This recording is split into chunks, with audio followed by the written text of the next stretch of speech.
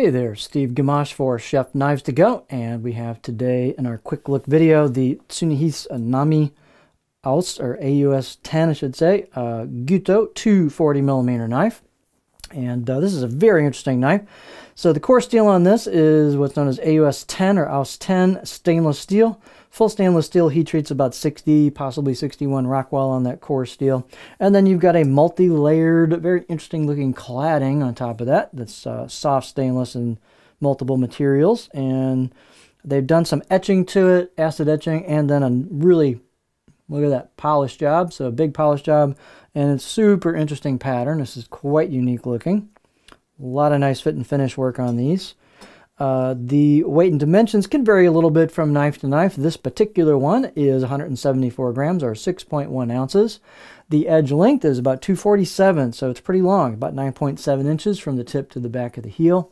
Overall length with this handle is about 15.5 inches. And then thickness-wise, it's fairly stiff, especially in the back half for how thin it is. So this is about just under 2 millimeters thick back here, maybe about 1.885 or so. And then we do start to have a bit of a taper, a little bit of a distal taper, not a lot, but a little bit. And then we start to get the grind in pretty early to kind of thin it out towards the edge. And so we have a bit of a distal taper going that last 1.5 inches or so, 2 inches. And then the tip is nice and thin. This is a very well crafted knife. And then here is the choil or back of the blade shot. Again, thin at the edge. This knife is very straight. The grinds are really nicely done on it. A lot of attention to detail on this. This is a super interesting looking blade. So this is the core steel peeking out here, and you can see the etching that they did has a different finish on it. This knife has hand chiseled or hand engraved kanji on it. You can feel that and actually see the raised edges on it, so it's not laser engraved. It is done by hand, which is really cool. And then the left side of the blade is just that every blade's going to be different. That's what's cool about this. Everyone's going to be unique. This is just a really cool looking knife. Nice fit and finish on it all the way around. The choil's nicely done and polished here. The spine is polished and rounded a little bit. Again, attention to detail. So this is just kind of what this one looks like. Again, fairly reflective, as you can see.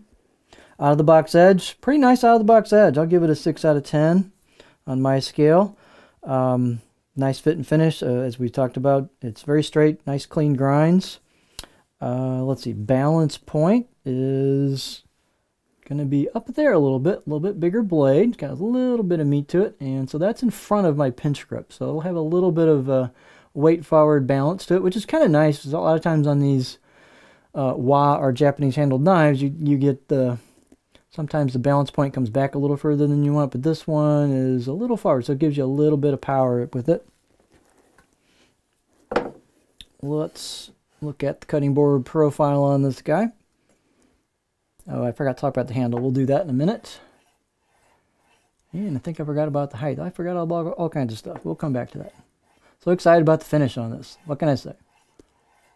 So here's the edge profile. Pretty versatile edge. So you've got kind of a low belly in the back, middle, front, third part. And then the tip is fairly low. So I'm actually getting fairly high on that. So this particular one is going to rock pretty well throughout that. And then you've got a little bit of a flattish area towards the back. It rolls into the heel, but you've got some chopping area back there. So this thing should do well with all kinds of different techniques. It's a 240, so you got lots of area on that blade to play with. What did I forget? Blade height. So blade height is about 49 millimeters at the back, so plenty of room for a pinch grip there, no problem. And then the handle is octagonal oak. And they've done a nice glue-up job here, putting it into the handle. It looks pretty well sealed. And just a cool, really cool looking handle. It looks like they might have some kind of finish applied to it to darken it a little bit. But neat knife. So this is the Tsunehisa Nami AUS10 Gyuto 240 millimeter knife.